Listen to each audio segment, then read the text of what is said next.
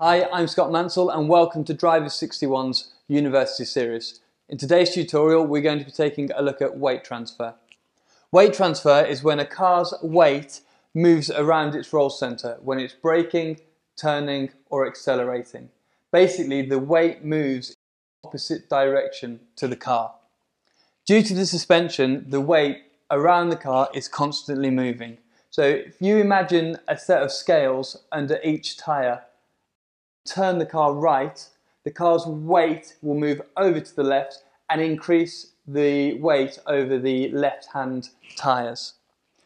As we discussed in the last tutorial on grip, the more that you increase the vertical load or the weight into a tyre, the more grip it has. So to better understand how weight moves around the car, we have a few diagrams here. As you can see, we have a right-hand corner here on this diagram with 4 stages. Arriving at the corner at a constant speed, so we're neither accelerating or decelerating and we're not turning at all. Number 2 is where we're completely on the brakes in a straight line. Number 3 is where the car's turning at its maximum and it's at a constant speed once again just before we get back on the accelerator. And number 4 is when the car's again in a straight line and accelerating completely out of the corner. So as you can see here by my fantastic drawings, at point number 1 here, the platform of the car is completely flat. The grip is balanced evenly through each tyre. At point number 2, where we're braking as hard as we possibly can, the front suspension is compressed and a lot of the car's weight has moved forwards and we call this dive.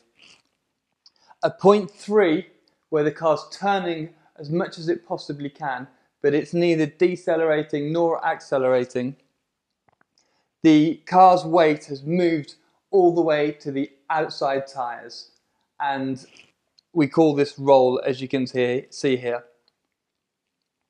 Then the car travels out the corner and once it's in a straight line again, the driver will be flat out on the accelerator and the rear of the car will compress, the springs at the back will compress, and we call this squat. Now, as I just mentioned, the amount of vertical load or the weight going through a tyre affects how much grip it has. So you can imagine that when we're accelerating, when we're braking, when we're turning, the grip for each tyre is increasing or decreasing by a different amount. So to explain that, we have a few diagrams just here. And they relate again to the right-hand corner that you can see here. So point 1, we're arriving at the corner again at a constant speed. And what we've done here is we've given each tyre a level of grip, a grip unit, if you will. So each tyre has 25 grip units and the total grip at this point is 100.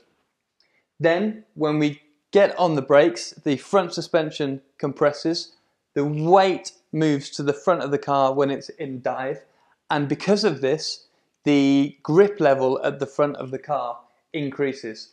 And for argument's sake, we've said this is 30, and it takes it away from the rear of the car, which is now 15. So it's important to understand that because this grip has moved forwards, the front now has lots of grip when you're on the brakes, and the rear is up in the air and feeling quite light. So if you were to turn the car into the corner at this point, it would be completely unbalanced. The grip is unbalanced because there's a lot more grip at the front of the car. So if you turn the car into the corner at this point, you would likely spin out of control. Then we come off the brakes, we turn the car into the corner, all of the weight moves to the outside of the car, and again we give the outside tyres a lot more grip than the inside. Once again, the outside tyres have got a grip level of 30, while the inside tyres have got a grip level of 15. Now this is why you can run over a lot of curb or even the grass sometimes with the inside tyres when you're going through an apex. It's because they're unloaded on the inside and so they're not actually doing that much work. Then we start to open up the steering wheel, we get on the gas pedal and the rear of the car sits down, the rear suspension compresses and the car squats. At this point we've given the rear tyres a grip level of 30 and the front tyres only have a grip level of 15. So this is why sometimes when you get on the throttle, you can actually begin to understeer in the car, because again, the grip balance is uneven and the car's unbalanced at this point. So as you may have noticed from these diagrams, we also have the total grip level according to what the weight transfer is like. So when the car's static or at a constant speed with no turning, the grip level is 100. However, as soon as you transfer any weight, whether it be on the brakes, turning or acceleration, the total grip available reduces somewhat. So you can see here, for argument's sake, we've put 90 as the total grip level. 30, 30, 15 plus 15 equals 90. So when we're actually driving on the circuit, what we want to do is to reduce the weight transfer as much as possible, thereby keeping the total amount of grip available as high as we possibly can. Now, what do we do to decrease the amount of weight transfer? Well, it's always the same story. We need to be as smooth as we possibly can with the steering, with the acceleration, and when we're coming off the brakes into the corner. As I mentioned in the last tutorial, imagine trying to push somebody over. If you push them really hard, it's likely that they'll fall over. Whereas if you push them slowly, you can still put the same amount of force into them, but they'll likely remain standing. And it's the same with your driving. If you approach a corner and turn in really, really hard, you'll spike the weight transfer and the car will slide actually earlier than if you increase the steering angle nice and gently and move the weight to the outside of the car nice and smoothly. So a good driver will not only be smooth, but they'll also change their driving style depending on the balance of the car to try and shift the grip around to get the most out of the tyre at all phases through the corner. So to better explain this, let's give you a direct example.